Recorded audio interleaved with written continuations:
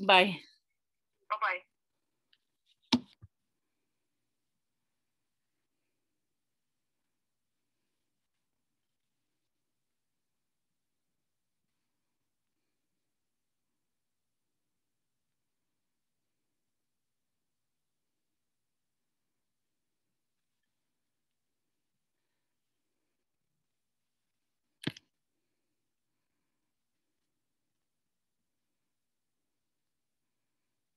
Hi, there you are.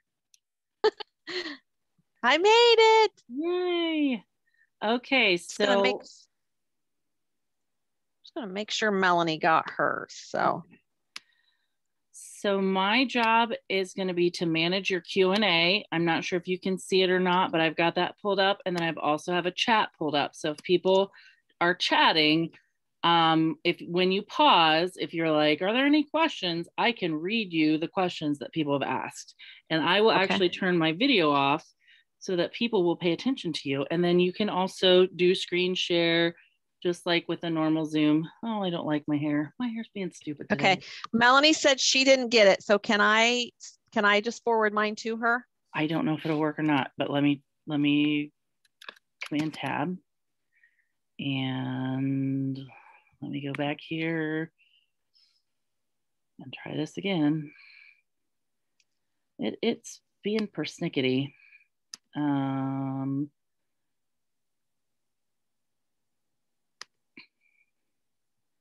My account.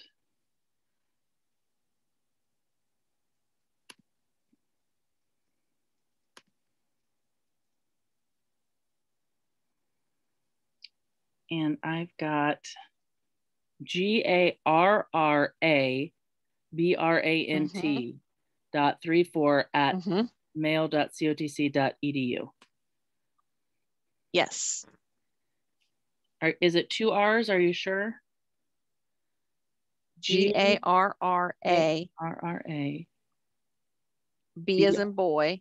Yep. RAN as in Nancy, T as in Tom, .34. Garabrandt. Yep. Right. .34 at mail.cotc.edu. Yes.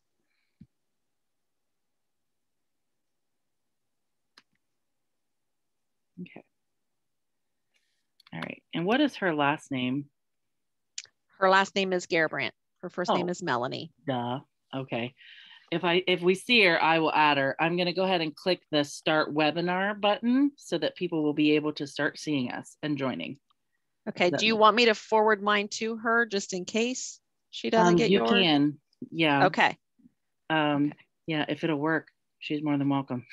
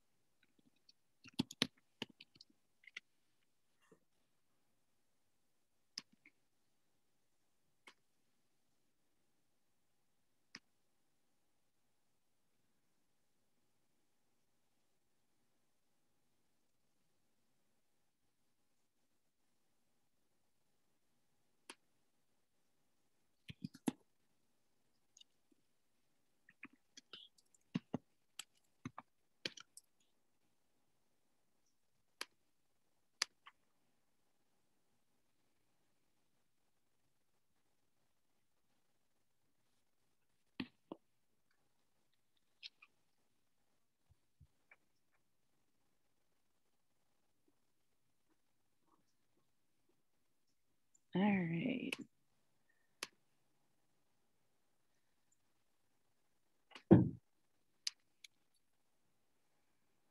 So we do have a couple of people asking, is this going to be recorded and emailed out by chance? And we are recording, but we won't be able to email it. These are very large files. And so it does take some time to get them processed and get them uploaded. But yes, we will try to get those out up on YouTube so that they can be shared and whatnot. But it does take a little bit to make that happen. Let's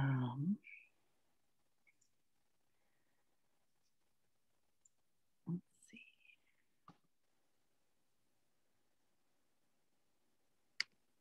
We're going to give it just a few minutes so that people can start trickling in.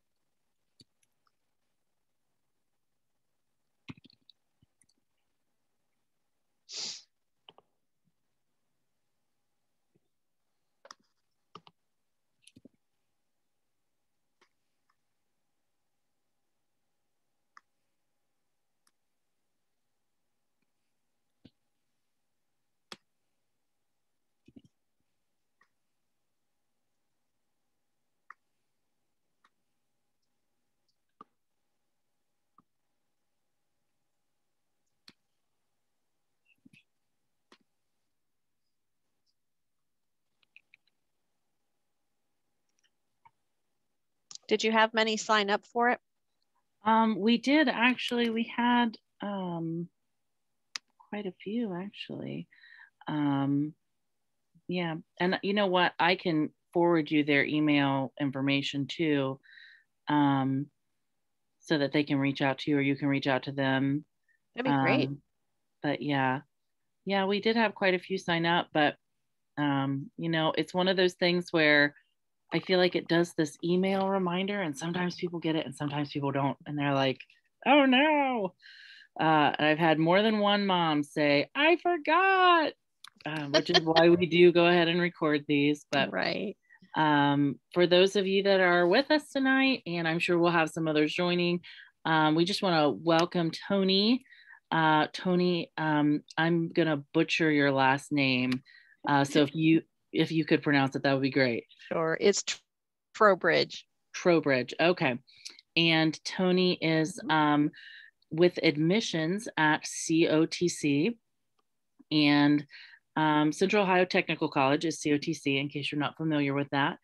And they are local to Newark, and I think they also have a Pataskala campus, Coshocton, maybe Mount Vernon. Look at this, look at this. All right, I'm getting them.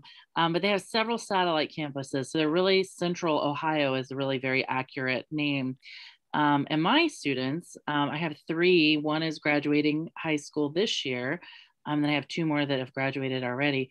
All 3 of them have done College Credit Plus through Central Ohio Technical College and had a wonderful experience with it. Awesome. My oldest nearly completed a 2-year degree. He was within 2 or 3 classes while he was still in high school. And my middle child did complete his 2-year degree. He actually graduated from COTC at 16 years old. He was your youngest graduate ever when he did it. Now you probably had somebody else younger since then. He was super jealous because there was somebody coming up behind him that was a few months younger. And he's like, they're going to beat me. But he was really happy with that. And then my youngest child is actually using COTC. Now there's a way that he is doing this where he's enrolled at COTC, but he's actually taking an EMT course at CTech, and College Credit Plus is paying for him to take his EMT course at CTech. And I was just like, are you freaking kidding me right now? Because we were going to pay for all of this out of pocket, and it's super expensive. These EMT courses are. And so I was like, we've got to get these people on here. We've got to explain the magic that is College Credit Plus to homeschoolers. Both just the benefits of this program, especially for kids that are ready for that kind of work. And I would not say that my kids were super smart kids. My kids were average homeschooling students that had time to put towards doing college work. And they said that I was a harder composition teacher than your composition teacher was. I will tell you that. They came home from composition 1 and they were like, you are harder than this lady is. You are harder than a college class, Mom. And I was like, well, I was doing my best. So you prepared them well. Right. That's right. Like, should be easy to get an A then, right? But we've just had a great experience. And so we're hoping that you can share with us tonight some of the parameters. There's always guidelines around programs like this. How families and parents can get signed up, where they can get more information, and just about your program, because you do something really unique in Ohio, which is the 2-year transfer guarantee. Because my kids didn't know in the 7th grade what they wanted to be when they grew up, but because they were working in this one program that you guys have, it just worked out so beautifully for them that they were basically able to finish the first part of their degree before they even really knew where they wanted to be. So hopefully you can share all of that with us tonight. No pressure, Toni, no pressure. And then you're going to talk to them then about how to set up the account on the states through the states site. Right. Okay. Yep. Okay. Yep. All right. Then I will share my screen here. My screen share is disabled. Oh, let me see. All panelists. Try it again. Aha. Ha.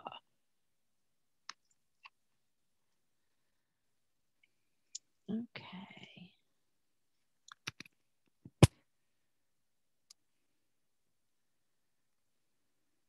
Beginning. All right. So welcome everybody. I'm excited to share the information with you. Kind of a hard act to follow there because that was some pretty awesome success stories that Amanda shared. So, but I will definitely give the information. It's a lot to absorb, so please don't feel, don't hesitate at all to start asking questions in the chat feature. If you have questions, we will take a break here and answer some questions and then move on. To begin with, what is College Credit Plus? It is Ohio's dual credit program where students can earn high school and college credit at the same time. Students enroll in college courses and adhere to the policies and requirements of the college. Students in grades 7 through 12 can participate, must be Ohio residents, attending an Ohio secondary, public or private school, or receive homeschooling instruction. You can apply to any Ohio public college or participating Ohio private college or an approved out-of-state college. Students can apply to multiple colleges, and we do see that.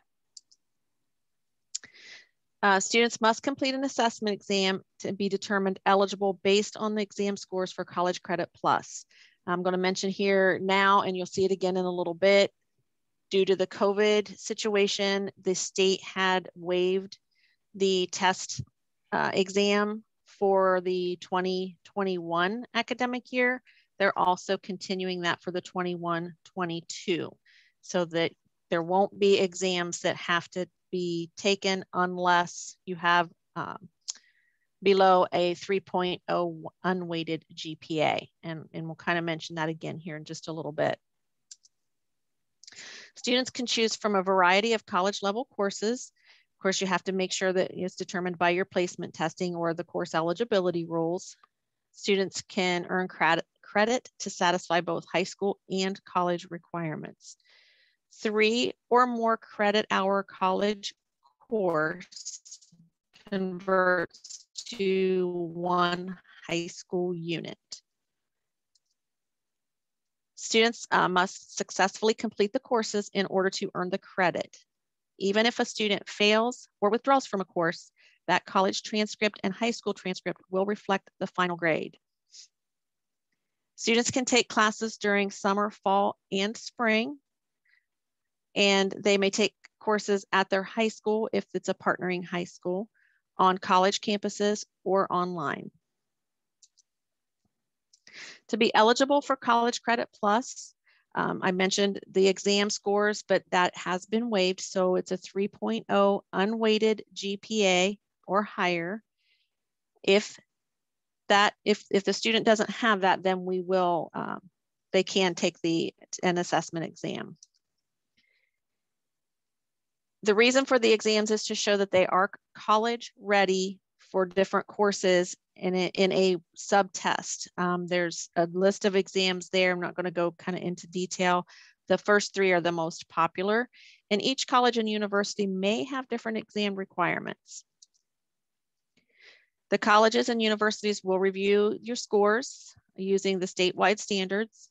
If a student's scores are not college level, then they can consider the exam score if the scores are within a specified range. And I do have a slide here coming up a little bit later that will show that. And if the student has that 3.0 GPA. But again, this has been waived by the state.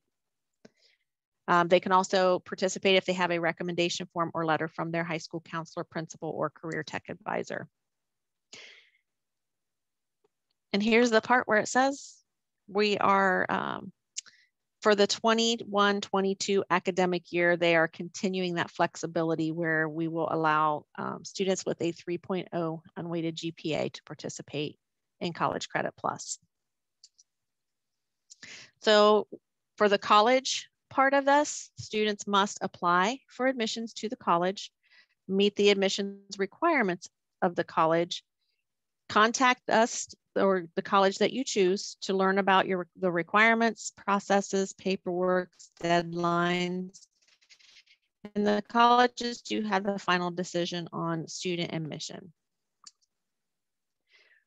Once the student is considered eligible and has been admitted to the college, then the college representatives will discuss course options with the student based on the assessment scores, any course prerequisites, and any possible other requirements that might be needed.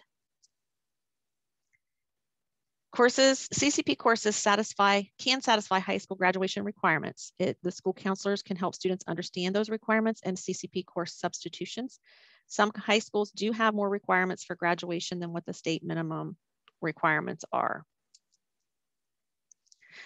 Students must complete their first 15 credits in level 1 courses, which include transferable courses, courses in IT, computer science, anatomy and physiology, or foreign language, courses that are part of a technical certificate, courses that are part of a 15 or 30 credit pathway, and courses in study skills, academics, or career success. The colleges do need to post their level 1 courses. You can see their websites for details. Once a student completes the first 15 credit hours in level 1, he or she can move on to level 2 courses. Those courses are any other allowable college course for which the student meets the prerequisites. There are some non-allowable courses. Those include private applied courses with one-on-one instruction, a lot of times seen in the performing arts, courses with higher fees, study abroad, physical education, pass-fail, and remedial and religious courses. For the grades, College Credit Plus grades earned in the college course is the same grade that will be on your high school transcript. CCP course grades will be factored into your high school and college GPA. If a high school uses a weighted grading scale for advanced placement, international baccalaureate, or honors courses in a subject area, then the College Credit Plus course in that same subject area will be weighted using the same scale. Students should consider courses in a career pathway that interests them. They should ask about pathways that identify courses leading to a major or degree requirement. And a lot of times your advisor at the college is going to ask you what kind of things you're interested in and what you think you want to do whenever you graduate from high school. Students can take College Credit Plus courses in subject areas that will satisfy their graduation requirements. They must work with their school counselors to ensure you're meeting any mandatory testing and other high school graduation requirements. How many classes can a student take? They can be enrolled in up to 30 credits per year, which includes the high school courses. So for example, if you start out with your 30 credits and you're taking 5 high school classes, 5 times 3 is 15. That leaves you with 15 credits that you could use as CCP classes. Maximum number of credits allowable for a student while participating in the CCP program is 120. So non-public and private school students must apply for College Credit Plus funding every year. And this was what I mentioned Amanda is going to talk on here after a bit. Families must establish their Ohio ID and request access to the CCP funding application. They must complete the entire CCP funding application by the deadline. I would also mention, I know a new acceptance letter or letter of good standing is required each year whenever you apply for your funding. Approximately 5 weeks after the deadlines, funds will be awarded to families with completed applications in the form of credit hours. The number of credit hours a student is awarded is the maximum number a student can enroll with state funds. The funds are limited and students may not be awarded all credit hours that the student and family has requested. They're distributed based on student grade level. So they start with the seniors awarded first, then juniors, and so on until all the funds have been awarded. Students must provide a copy of the funding award letter courses. This is considered option B. Option B is the default option for College Credit Plus. Students will earn both college credit and high school credit. Students must be awarded enough credits for the entire college course. If there was not enough credits awarded for the entire course, the family must pay for that course. So for example, if you were awarded 4 credit hours and you want to take 2 3 credit hour classes, you would have to pay for that full 3 credit hour class. You couldn't use the 1 credit towards the 3 credit hour class. Paying for the course that exceeds the funding award is considered option A. Under option A, the student and family must work directly with the college to arrange and make payment. And I'll kind of touch on COTC's process for that here in just a little bit as well. Option A allows the student to choose to earn both college credit and high school credit, or they can earn only college credit. Option A must be elected at the time the student registers for the courses, and they must inform the college and secondary school of electing option A and which credits the student wants to earn, whether they want to earn just college or if they want the college and high school credit. So some differences between high school and college, or maybe at the end of a chapter, whereas in college, they're generally fewer in number and cover more material. A lot of time you might have 1 or 2 midterms and then a final. So those tests are going to be worth a lot more points. Study time in high school, your required homework ranges between 1 and 3 hours per day. In college, the standard rule of 2 to 3 hours of homework for every hour spent in class is considered study time, so 3 to 5 hours a day. Knowledge acquisition, high school, information is provided mostly in class and out of class research is minimal. However, at the college level, the coursework will generally require more independent thinking, longer writing assignments, and a more out-of-class research. Grades. High school has numerous quizzes, tests, and homework assignments. However, in college, like I mentioned, there's usually only 2 or 3 tests and fewer, if any, homework assignments. Some classes do also have some quiz grades in there. The role of the parent is also different for the college student. In the high school, parents are strong advocates working closely with the teachers and counselors, whereas in college, the parent serves as a mentor and a support for the student. The college views the student as an independent decision maker. This includes the 7th graders, the younger students. At the college, the Family Education Rights and Privacy Act, or FERPA, protects the student education records. However, there are usually documentation that students can complete to allow parents to be able to call in and talk with their advisor on their behalf. And we do encourage students to do that as well. Accommodations at the high school, the parents and students work with the high school staff to determine the assistance and accommodations and what can be done to help with students with IEPs or 504s. At the college, the students will work directly with the college staff to determine what type of accommodations might be needed. IEPs, 504 plans may or may not be included in those discussions with the college. We do tell students, if you do have those, please self-identify to us so that we can connect you with the appropriate folks. Students can earn high school and college credit at the same time. This is a benefit. They can get a head start on career planning and degree or certificate completion. Amanda gave 3 very good examples there at the beginning. And experience college early to understand the expectations of college life. And another benefit is saving on the cost of tuition and textbooks. Consequences of underperforming. If students do not earn a passing grade, or if they would withdraw too late from college courses, the non-public school may require students and families to reimburse the tuition that the state had paid.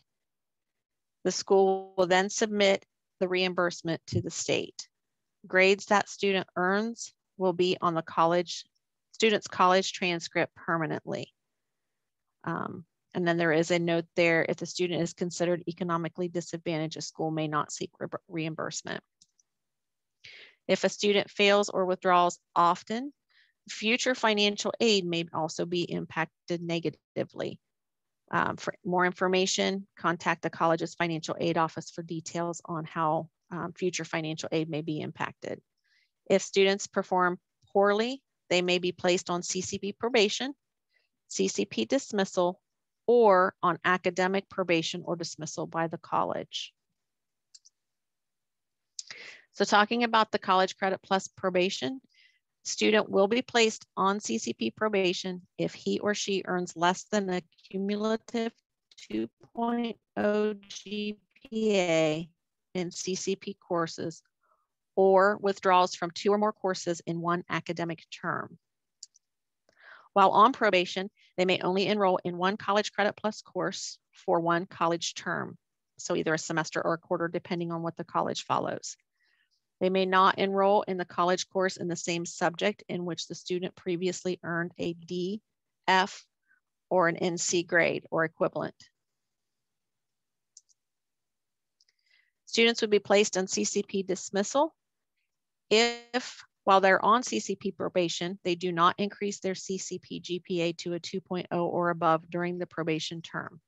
They'll be placed on the dismissal at that point. While on dismissal, students may not enroll in any college credit plus courses. Students can request an appeal to be reinstated to the program, and that appeal goes through their school. CCP probation, students may appeal to take a course in the same subject area in which he or she previously earned a D or an F or received no credit. Again, that appeal does have to go through their school, and CCP dismissal within 5 days of being dismissed, the student may submit an appeal to the secondary school to appeal the dismissal, or the student may appeal at the end of the CCP dismissal semester. Each school must have their own policy describing the process for appeals, and that's each high school. So the expenses for College Credit Plus: at public colleges and universities, there will be no cost to students and families for tuition, required fees, and books. Private school families must apply for state funding, and any course that exceeds the state funding is the financial responsibility of the family. At private colleges or universities, there'll be no cost to the students or families for tuition, required fees, and books, and students may be charged a small cost per credit hour. Check with the private college to see if they will charge this fee. Some optional expenses are the responsibility of the student and family. Some examples are parking and transportation. Support services that are available for students are similar to those at the high school. High school counselors will continue to provide assistance to all College Credit Plus students. The advisors will provide course selection and selection assistance at the college. Colleges must provide the same academic supports. So tutoring, library access, advising, different supports to help the student be successful in the classroom. Student athletes should make sure that they are familiar with Ohio High School Athletic Association requirements.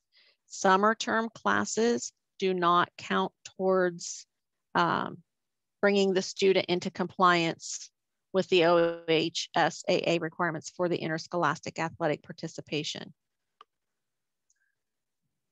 Certain general education and technical courses will transfer, especially one with colleges to confirm those transferabilities. So in other words, if you're taking a class at COTC, but you know you're going to transfer to Ohio State, it's up to Ohio State how that class transfers in to them. So make sure you're checking with those schools where you know you want to go, if you know where you want to go, just to make sure that what you're taking with us will transfer and how it will transfer. Typically, students try to take mostly OTM and tag courses so that they do have the transferability with them. You can also visit the transfercredit.ohio.gov for more transfer information. What does it mean to be college ready? College ready is more than just being academically ready.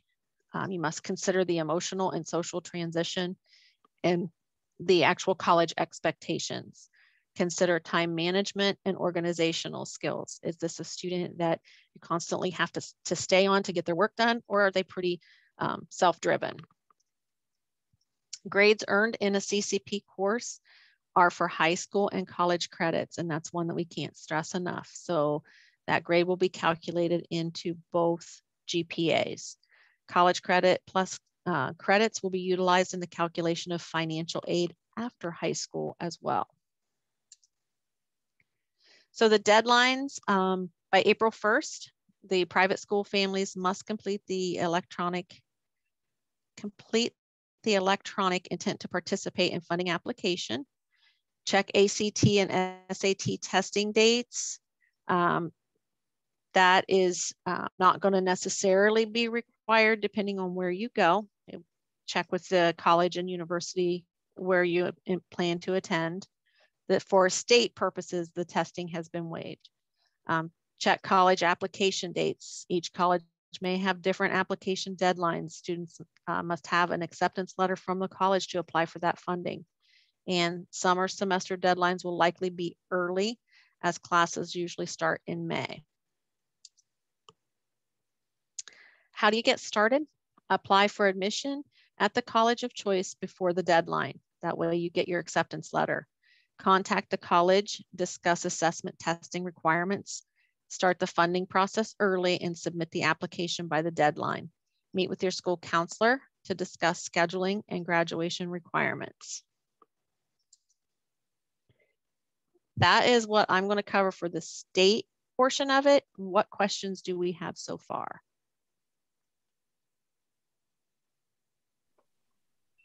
All right, so we do have a few questions. Okay. The first one is, I wonder if you can address this sometime during the night. Is there a way to enroll a younger student who is profoundly gifted, currently working at a high school level in many subjects? And I guess my response to that is, as homeschoolers, we are not necessarily bound by the same, not everybody in the 7th grade is 11 or 12 years old.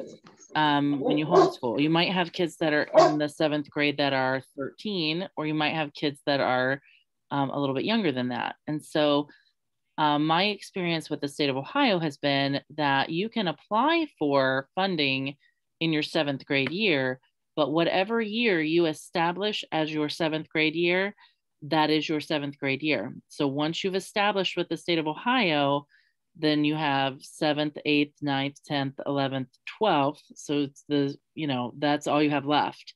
So if you decide to say, my younger child, who is not really quite old enough for 7th grade, technically through like a public school model, is a 7th grader, that's up to you.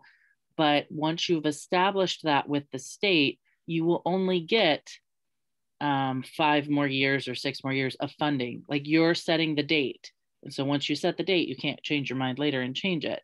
Now, the colleges, especially with a younger student, are probably going to require those AccuPlacer tests. They're going to want to meet with you. And like she was saying earlier, there are other considerations beyond just, are they able to do the academic schoolwork? One of the really lovely things about COTC's program is we were able to complete almost an entire 2-year Associates of Science online.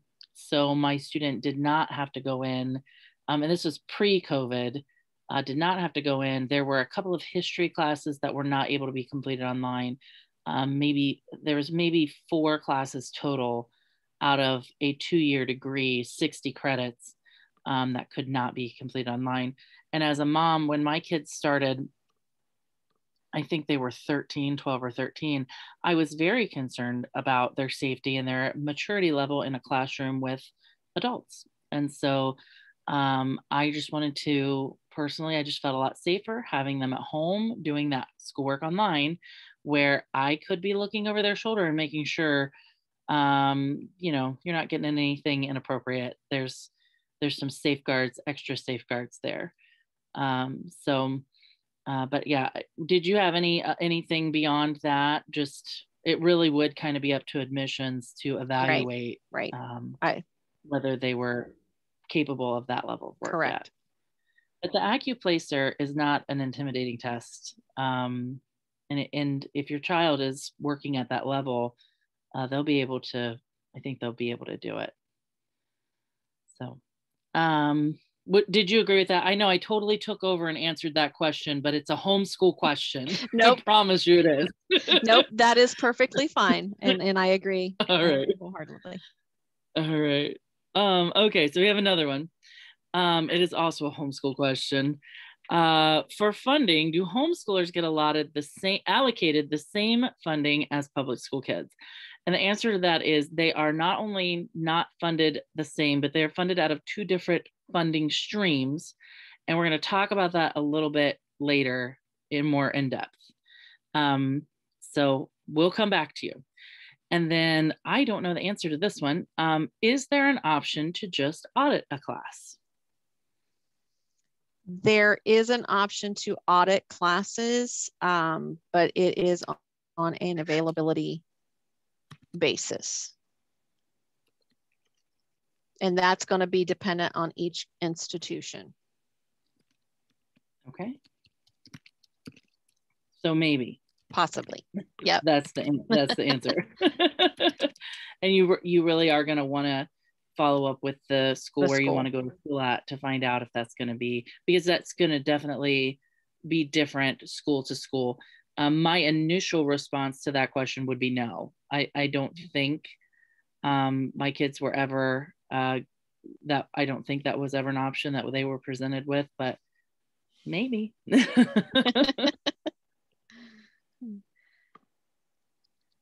All right. Are there any other questions? Oh, hold on. I've got to scroll down a little bit.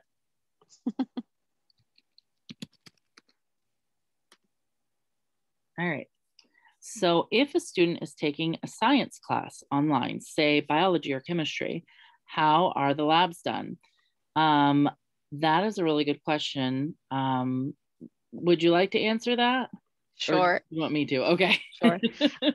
Generally speaking, the biology and chemistry classes are not offered online. However, during COVID, they have been. And it's the labs they've been doing those classes through Zoom. So students do have to log in at set days and times. And this is for COTC. I can't speak for the other colleges. They log in at set days and times for a live lecture and for also the lab section of it. Some of the experiments or assignments, they do have the ability to do from home at times. It just depends on what it is. Yeah. We did environmental science at home, and we were able to order a kit that came to our house, and that was part of their school books. And then the kids did the experiments, and they had to take pictures, and a lot of them were these like long experiments over like a month. I remember we had to get pond water, and we happened to have a pond, but someone had to wade and get pond water for one of the experiments. And then we had to watch this experiment for a long time. So a portion of your house will be turned into a science lab. That's what we did. That is one of the classes that we do offer online through COTC completely for a science lab class. Yeah. Okay. So do you want me to go ahead and talk about the, do you want me to go ahead and talk about the online? The funding? The SAFE? The application? Yeah, the application. I can go on and talk COTC specific if you'd like. We're still, we're kind of still at the vague level. Let's hit how to set this up, because there's some technical things, and then let's hit the COTC piece. Okay. Do you want me to stop sharing? Yes. Yes, ma'am. Okay. All right. So we're gonna go to the Ohio Safe website, and I'm gonna start sharing my screen so that you can see what this looks like. So this is the Ohio Safe website. And I just have to tell you, if you are asking questions during this portion, I can't see those questions and also share this with you. So I will come back. Now, all I've done so far is on the very first page, it says something about sign in here. And I signed in because I have an account. If you don't have an account, you will have to create one. But I have an account, so I went ahead and signed in. And it's not super hard to create an account, but it does require your driver's license because this is through the state of Ohio. So this is the first screen it's going to show you once you signed in. There's my name. There's my other name. And there's my email. And I'm just going to click, there's the dashboard. I'm going to click Sites and Applications. Once I go here, it's going to show me some options for the sites and applications that I have access to. Now, this very first one is College Credit Plus. If you are setting up stuff through John Peterson, I believe this is the same website that you use and it's the same spot. But we're doing College Credit Plus, so I'm going to click on College Credit Plus. When I click on College Credit Plus, then I'm going to click, it's going to say, are you sure? College Credit Plus. Yes, I'm sure. Launch. And it's going to launch College Credit Plus. And so here you can see it's showing my students' names, Mason and Marshall. And this is just, it's only showing the last few years because they did switch over to a a new system a few years ago that's more secure. But you can see here that we have Mason was awarded credits in 1819, 1920, and 2021. And Marshall graduated in 1819, and here are the credits he was awarded. So to answer your question about credits, in this year, Marshall, 1819, Marshall was a senior, and he asked for 30 credits, and he was awarded 12. And Mason was a sophomore, and he asked for 30 credits, and he was awarded 4. So when you're looking at these amounts, understand that you are not going to be awarded at the same rate necessarily as the public school, but maybe you are, because as a sophomore or earlier in our local public school, the students are not allowed to take College Credit Plus classes. Their school guidance counselor will not let them sign up for College Credit Plus classes. They tell them, no, you still have to complete all these other classes first. And if you can complete all these other classes, then you can sign up for College Credit Plus. So as a sophomore, even in our local public school, Mason probably would not have been able to sign up for very many classes, but he had 4 credit hours this year, and he used those 4 credit hours. And 4 credit hours is 1 college class. Then you can see that Marshall got more credits that year. You might be, well, why did Marshall get more? Well, Marshall's a senior, and the way that they award those credits is they start with the seniors, and they go through all of the kids, and all of the kids get 4 credits. And then they go to the juniors, and all the juniors get 4, and all the sophomores get 4, and all the freshmen get 4, and all the 8th graders get 4, and all the 7th graders get 4. And then they start back at the top, and they give all the seniors 4. And then if they have enough, they give all the juniors 4. Well, this year they didn't have enough, and they keep going down until they run out and they don't have enough to give the whole class credits. And they always have some left over. So I would imagine that all of the juniors got 8 credits this year. I had a senior and a sophomore. I don't know, but I would say they awarded all of the seniors 4 more, so they're at 8, and all of the juniors 4 more, so they're at 8. And they got to the sophomore class and they didn't have enough to go around. So what they do is they go back to the senior class and they do a lottery. And some kids get 12 and some kids get 8, so that they award all of those credits.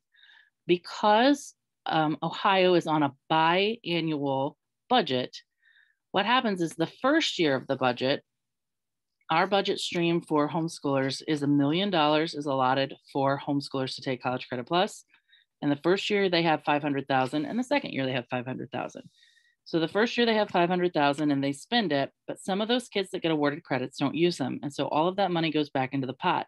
So what always happens is the first year they have 500,000, and the second year they have 600,000 or more, because a bunch of those kids didn't use their credits and it all got put back in the pot. And just like us, we didn't use 4 credits. Most classes are 3 credits. So we only used 3. So one of our credits went back in the pot on that year. So then the next year, which would have been the 1920 year, that's the second year in the biannual budget. And there's more money to go around. So here Mason was a junior and he got 16 credits because they were able to go through 4, 4, 4, 4, 4, all the levels, and they went through multiple times so that he got 16 credits that year. And then this year, we're back to the first year of the budget. He got 16 credits this year. So next year you'll be in the second year of the budget. So good for you. If you're doing this next year, you have a chance for a little bit more money. But that's how that works. So now if I click view, I want to show you what this looks like. From here, from this page, I can choose what I want to do. Now, it knows that Mason is a senior. And so I think that it is not allowing me to add a new application, but I'm going to try to, here in just a second. But first I want to show you what it looks like when I click on this view. So I'm going to go over to this one. No, that one. That one. There we go. Okay.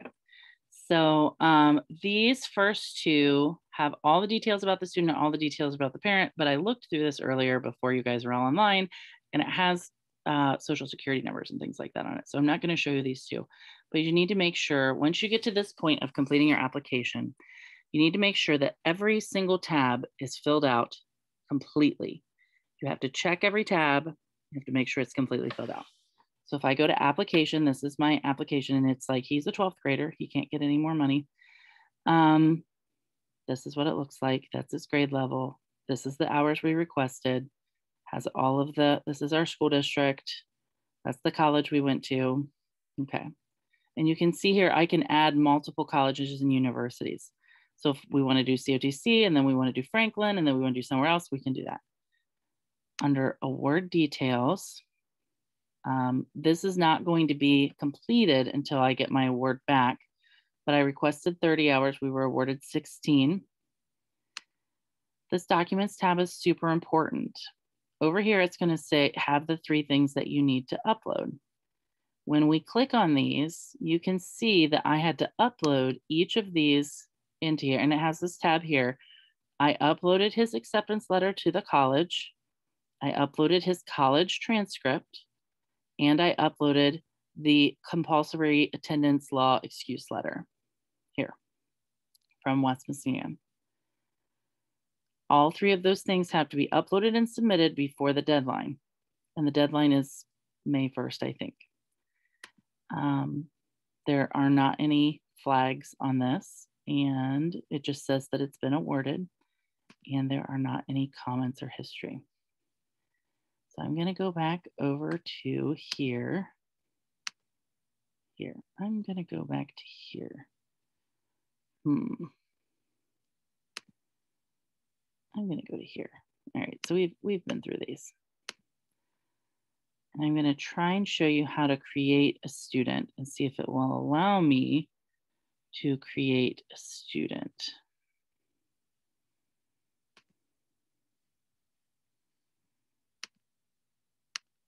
Okay, so I'm going to go over here and click Select Program College Credit Plus.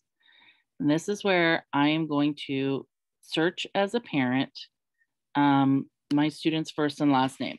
I don't have any more students that are using this, but if I had another student, all of my students' names started with M. So we're just going to call this one Max. We're going to pretend that we have a student. And we're gonna, you can see here, we were looking for this fiscal year, 21-22, and I'm going to search, and he doesn't exist. So he's not going to come up. And I'm going to select that I want to apply for this.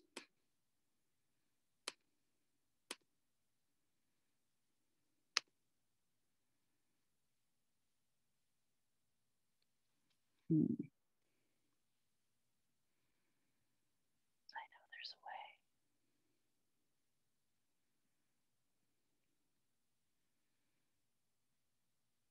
So I'm going to create a new application. It's right here in blue. Now, I promise I'm not actually going to fill this out for this student or apply for any money. But let's just pretend that I had a student that was born March the 4th of 2005. I would have been a Friday. And their name is Max.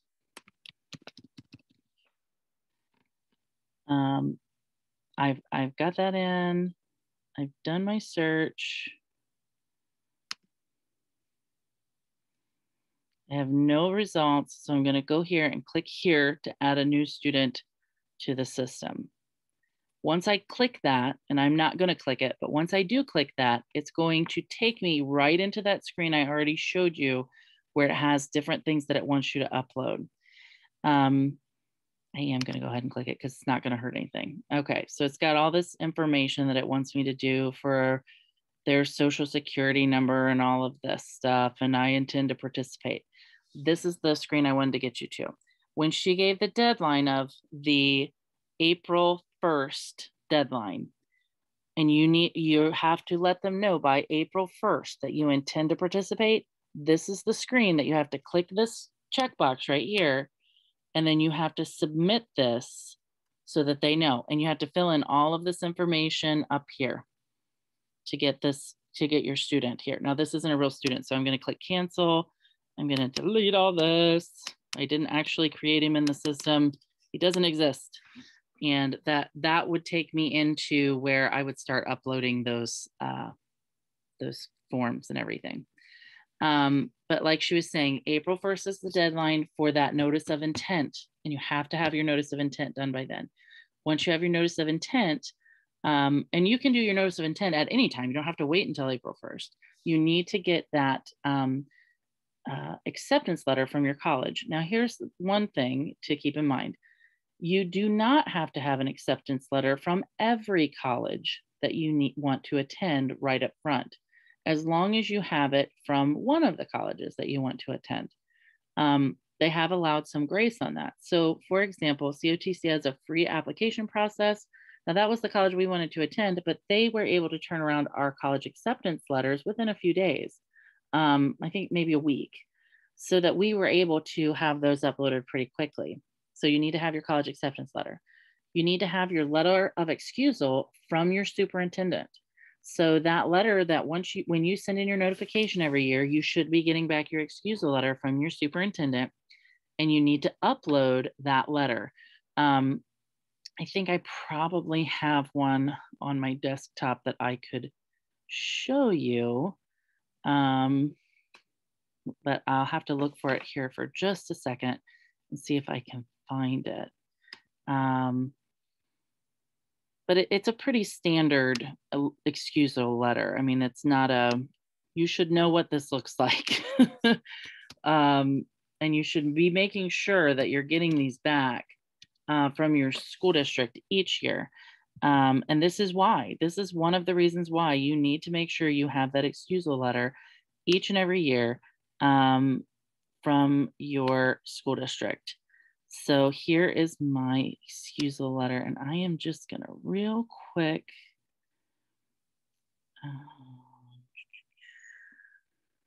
This is an old one.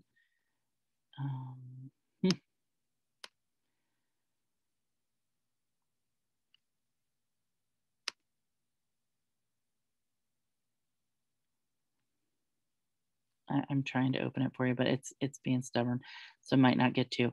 But it is super important to have that excusal letter to be able to upload.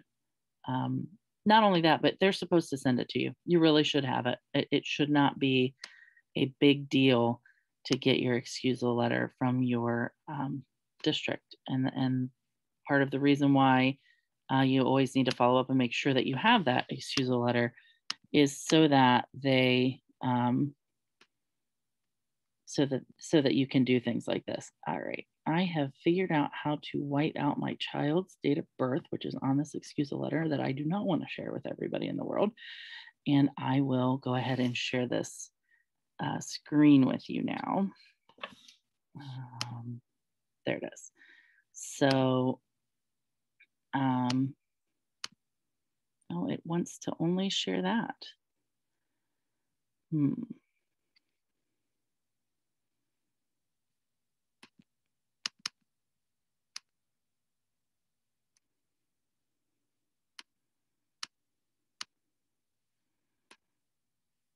Here, we'll share this one instead. There you go. So you can see that's my excusal letter right there. That's what it should look like. It should just be from your superintendent. It should have the date. And you're not going to have the one for next year. It's going to be the one for this year. And it should be signed by your superintendent. Mine, Lovely, does not have a signature, but it works. So when you're going to go ahead and turn that in. And then the last thing that you need is just a transcript. And we're going to talk about that in the next session that we have about how to do a transcript and how to make sure that that is up to snuff where it's supposed to be. So I think we answered the question about funding. Do homeschoolers get allocated the same funding as public school kids? No, it's from a different stream.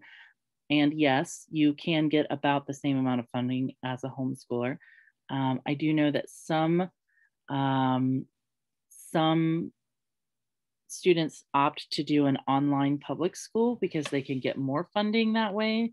And we did that for 1 year, but we did not like all the extra things that they wanted from us.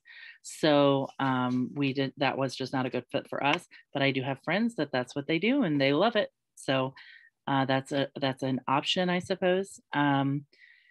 But I mean, I really do think that you can get the same amount of funding just from our experience with public school and talking to friends that are in public school and understanding what their students are going through. The public school students, that funding stream is coming from the public schools. So there isn't a lot of incentive sometimes for them to send a student unless they are truly academically gifted and wanting to do that. Whereas homeschoolers, we kind of control a little bit more of that piece with our children, and we can decide, no, I think they're ready for this, and go from there. So let's see what other questions we have here. For how long are grades stored? If my kids start at age 9, when she is actually a college student at age 18, will they transfer? Oh, I don't know the answer to that. Do you know the answer to that, Toni? Once you start your college transcript, it is an official college transcript for the rest of your life. Forever. It will be there. Forever. That was the answer, forever. Wow. Okay. So I will say one thing that we did not know is that when you have your college transcripts and you're going into the college and you have your funding, you do still enter college as a first-year freshman, even after you've done all your college credit plus. So that does not change your eligibility for scholarships going into a college later. And it does not change your eligibility for your federal application for free student aid. FAFSA, hard to say. I always say it wrong, but I think I got it right that time. All right. And the next one is, does this only work for public colleges or do any private colleges accept CCP? Yes, private colleges do accept this. I actually have a really good friend that her daughter is going to Mount Vernon Nazarene, and that's a private college. And they will not pay for any Bible classes. So sometimes those private colleges are more like a religious sometimes. And so they have extra things. So they won't pay for those. But they will pay for everything else. And her daughter is going to graduate with her 4-year degree at the end of high school. And one of the ways that they're doing that is they're using the College Credit Plus, but, and that we did with my middle son, is we paid for something called concurrent enrollment, which is a little bit different than College Credit Plus, but it was at a reduced tuition rate. So we were able to do an entire semester for like $1,000, which was amazing. When you think about you can't go to a private school for $2,000 a year. You know, you can't go to GCA or something for that price, you know, the local private schools here. So it was a wonderful, opportunity to be able to do that concurrent enrollment, as well as the College Credit Plus enrollment. If you are awarded a certain amount of credits, say 6, and you don't use any or all, so you have 2 left over, do they carry over? No, they don't. You're awarded each year.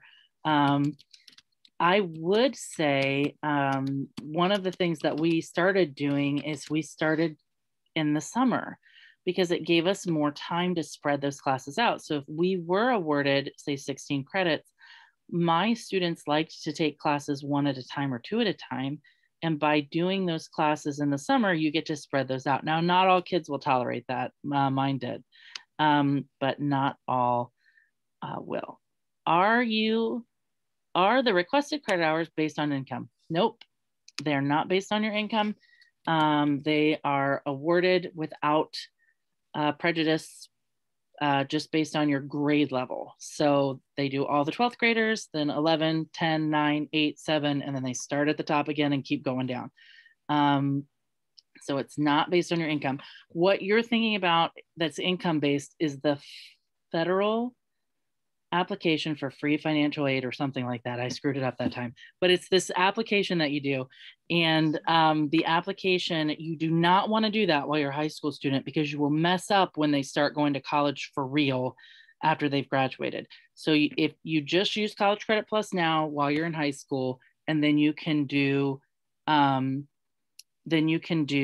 rest once they graduate. You can use that free application and get Pell Grants and things like that. And then one more. Oh, there are lots of questions.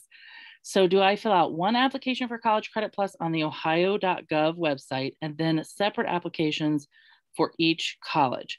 Okay, so the application on the it's the Ohio Safe website, and you can Google Ohio Safe ID and it will pull that up. But the Ohio Safe website, your application, you're creating a new application for your student. When you do that, you are applying for funding to you personally, because you are the homeschool, like you're a private school, you're the homeschool.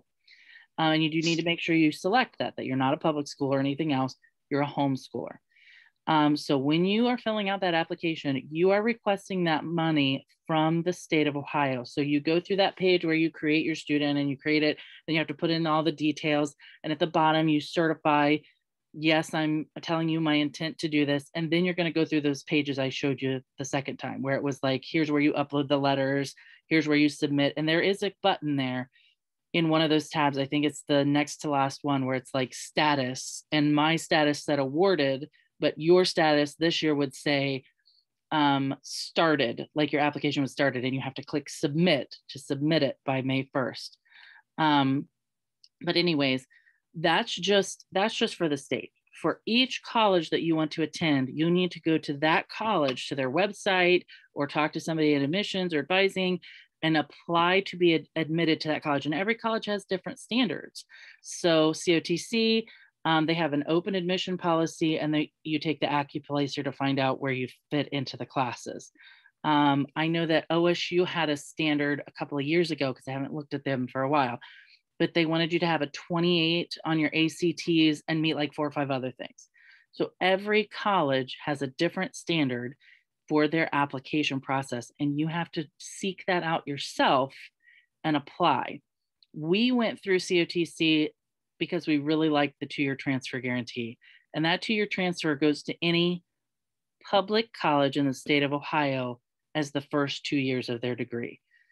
So it's just a beautiful thing that even if you want to go to OSU, you can do the first 2 years at COTC and then transfer over, or any state college in the state of Ohio.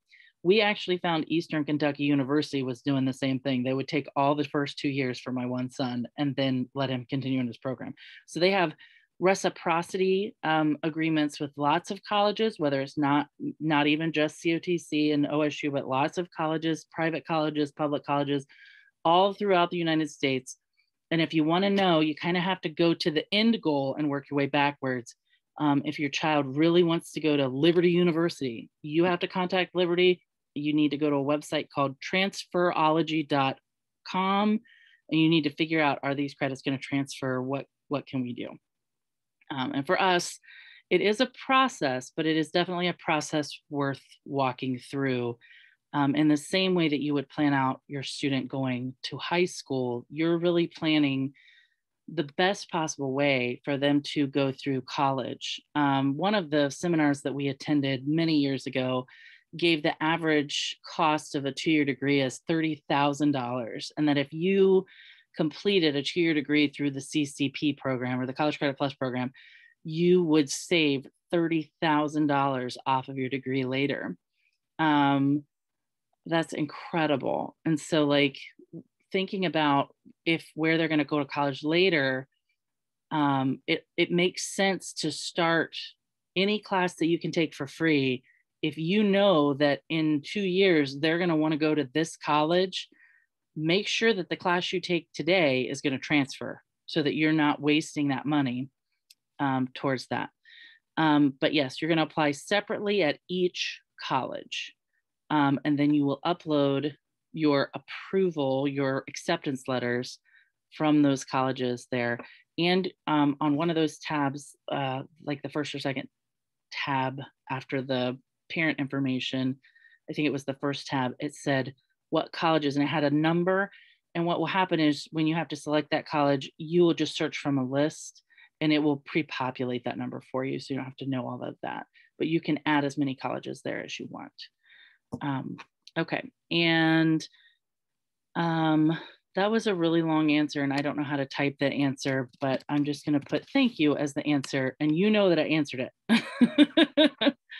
And then can your student, hold on. So no FAFSA while using College Credit Plus, just confirming. Right, that's right, no FAFSA. You'll mess up them going to college for real. Not for real, but you know, later when they graduate. And can your student do 5 years of high school, say they are 19 but still enroll in CCP? Yes, and I did that with Mason. So what you need to do with that though, and it's the same answer to the question as the mom that was asking, can my kids start younger? You're asking, can my kids start older? In homeschool world, you are the school administrator. You determine the grade. So Mason could have started this in the 7th grade, but what we decided was we're gonna wait a year until he's gained some maturity. We're gonna register him because he has one of those birthdays that will allow him to register this way. He has a May birthday. And that's why he has that maturity thing, is because he's got such a late birthday that we could have held him out a year and let him go the next year, but we didn't. We put him in at 5. So what we did is we held him back. And then when we applied, we made sure that we applied as a 7th grader later, so that this year he's 18 all year long and he turns 19 on May, the end of May. So here's the thing. Your child, when you're applying for this, August 1st is the cutoff. So they have to not be 19 before August 1st. So as long as they are not 19 before August 1st, that can be their senior year. And I backed mine right up to it. He's going to turn, or no, it's not 19, it's April 1st, sorry. As long as they're not 19 by April 1st. And he'll be 18 on April 1st. And then he turns 19 2 months later. So they cannot be older than 19 on April the 1st, if that makes sense. So it's one of those technical answers. And once you start the clock, that you only have so many years, 7th, 8th, 9th, 10th, 11th, 12th. Once you start the clock, that's it. You can't go back. And if you start the clock and you say, well, my kid's an 8th grader this year, you can't go back in 3 years and go, well, you know, we repeated the 9th grade. As a College Credit Plus student, no, you didn't. Sorry, you started the clock, you're in 8th grade. So just be sure that when you register, you start that clock at the right time. I feel like that's a lot of information. All right, and I feel like I've been talking like blah, blah, blah, blah, as fast as I can. So I'm gonna let you share some more about COTC specific. I feel like I'm already sharing some of it, but I know there's more. So you go ahead, Toni. I'm gonna throw it back to you. All right. Let me get down here to the COTC piece.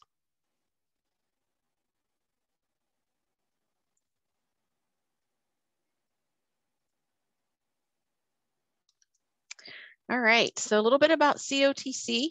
As you mentioned, we do have 4 full service campus locations, Newark, Pataskala, Mount Vernon, which is our Knox campus, and also Coshocton.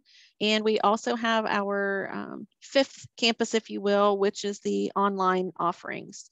We do stress with COTC students to take TAG and OTM courses. They get personal attention. Our student to teacher ratio is 13:1, so relatively small. And they can complete a certificate and or an associate degree while they are attending COTC, even as a CCP student. And we also mentioned Concurrent, which is the self-pay option. Concurrent tuition at COTC is 1/2. Our Tuition is $199 per credit hour, so $99.50, roughly $300 for a 3 credit hour class. We do have transfer ready certificate and pathways for our CCP students. The first one is a 15 credit hour pathway, and as you can see, they're all classes that typically are offered early on in a college career. Your Composition 1, Statistics, Critical Thinking, Intro to Psychology, and Cultural Diversity.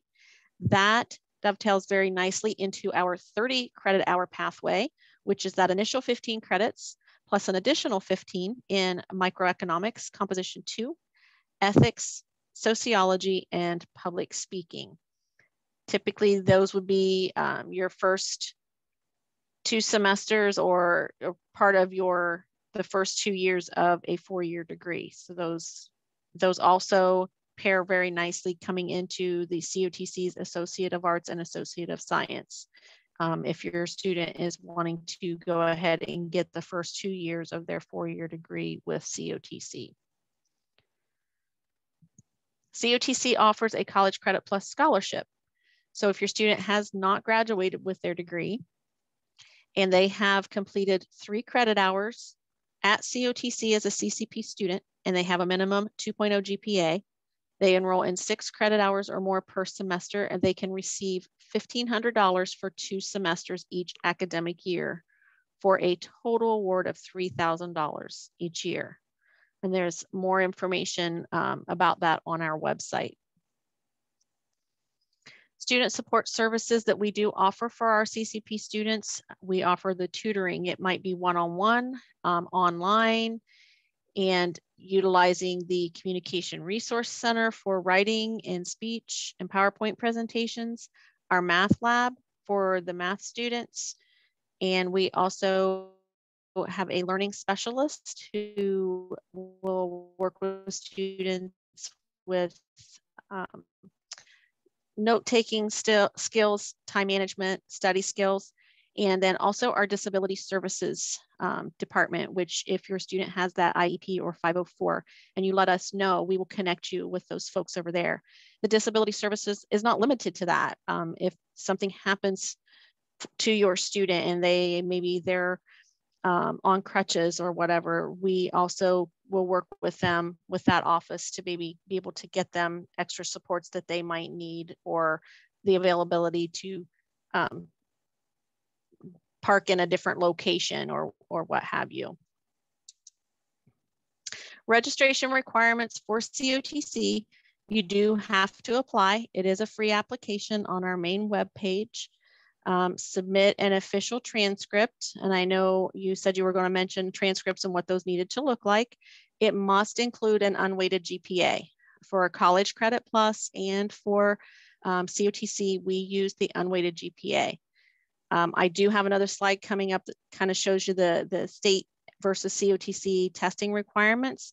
You must meet state CCP guidelines as well as the COTC requirements. You submit your funding letter to us, your homeschool eligibility letter from your school, and then we will have you complete an orientation once your student complete an orientation once we have all of that information. The eligibility requirements, the first column there with scores in it, that's the state college readiness scores for AccuPlacer, ACT, and SAT. The COTC college readiness scores are relatively similar. There's just a couple places where there's some differences, but if you're meeting those state guidelines, you're meeting the COTC guidelines as well. And like I mentioned earlier, we're not doing placement testing if your student has an unweighted GPA of a 3.0 or higher. Autumn semester deadlines for COTC, apply by August 17th. You have to do that funding letter. You have to do your application. So obviously you're going to have that out of the way. We do register students by the first day of class, which is August 24th. COTC has started offering second term courses, which are 8 weeks in length. For those courses, students have to apply by October 11th. register by October 18th.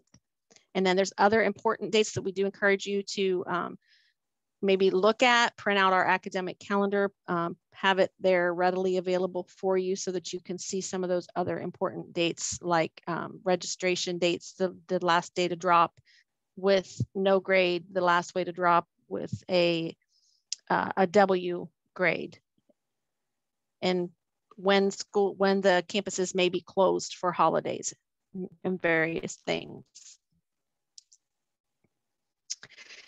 My contact information is there. Please feel free to reach out to me anytime. The CCP email, there's several of us that monitor that email. We are always available to answer questions, and we would encourage you to meet with us at any time.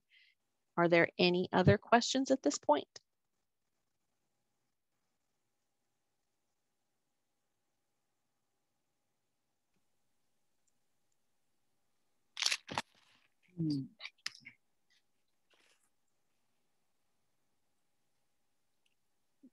There we go. I don't see any. Oh, this person wants to know, can we have a copy of your slideshow? I think that it's available on the ODE website, actually. I think there's something very similar on the ODE website, Tammy. I'm not sure exactly where it is. It is on their website, and I will say I did hide a few slides because I knew you were going over the application piece, and I also combined a few things. The way the state has theirs laid out, they start out with an overview of here's the things we're going to talk about, and then they go into them in detail. And I just, as we went through them, we went through them. Right. So it might look a little bit different, but they do have it on their website. This person is saying, do you know if the ACT and SATs are being administered in person? I do believe they are back to doing in-person testing. You would want to go to act.org or collegeboards.org or .com. I don't remember, but it's one of the two. It's either collegeboards.org or collegeboards.com. But yeah, they are back to in-person testing for those. I have a friend that just went maybe a couple weekends ago that her daughters just went and took those tests.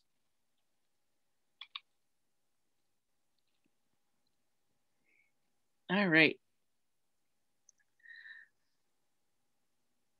Oh, yes. If you've got the link to it, share it.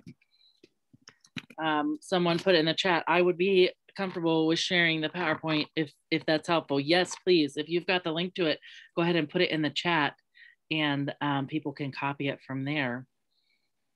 All right. Any other questions? I believe she means the PowerPoint that I just actually went through. Oh, sure. Yes, we would love to have it. Yes. And you said you were going to send some information as well, so we could actually just connect with everybody. Right. And I'll also send it to you as well. I'll email that over to you. All right. Well, I just want to say thank you so much for being here tonight. I feel like we went over a ton of information. This is definitely one I'm very glad that we recorded, because even though I've been through this several times, I feel like I always hear something just a little bit differently. And so I just want to, encourage you, share this with your friends. Once we get this uploaded, we will absolutely post the link so that you guys can share that with other homeschooling families as well. And just say thank you, Toni, for being here and for sharing all of your wisdom with us. You're welcome. We are also going to do a homeschooling high school session right after this. So I'm going to put that link in the chat, and yeah, so they can pop over to that if they want to. But are there any other questions, COTC specific questions or College Credit Plus questions that we can answer? Somehow we have a few minutes left. I don't even know how that's possible. Deborah just says, thank you. Going to be in the next session as well. Yes. And someone was posting in the chat and she said, I'm just so happy you're not selling everything and just sharing this. And, I just feel like this is like hitting the lottery with your kids' education. You know, you can get so much of this paid for. And those, one of the things that you mentioned was the scholarship. Now, a few years ago, it used to be $1,000 scholarship that if you had attended COTC as a College Credit Plus student, you received once you are a first year freshman, you could receive a $1,000 scholarship. And now that's up to $1,500. The one semester of tuition at COTC is like $2,500. So really what you're saying is we will give you $3,000 a year to finish your 2-year transfer if you didn't get it done in CCP, which some kids can't. I mean, it's not something that every kid can finish that 2-year transfer degree. And what a great year this year to do that with COVID. Why would you pay to live on a campus and be locked in your dorm all the time? You know, like stay home, finish your 2 years, transfer it somewhere. And boy, it's just a value when you're thinking about you can get out of the first 2 years debt free. And that is exactly where we wound up with all 3 of my students, that at the end of this, 2 of them one has a 2-year degree. The other one has 3 classes short of a 2-year degree. And then my youngest has most of a 2-year degree, but he doesn't want that anyways. He wants to be a firefighter. So it's like, okay, well, do that, dude. You know, just amazing that they could get out of this debt free and not have that burden over them.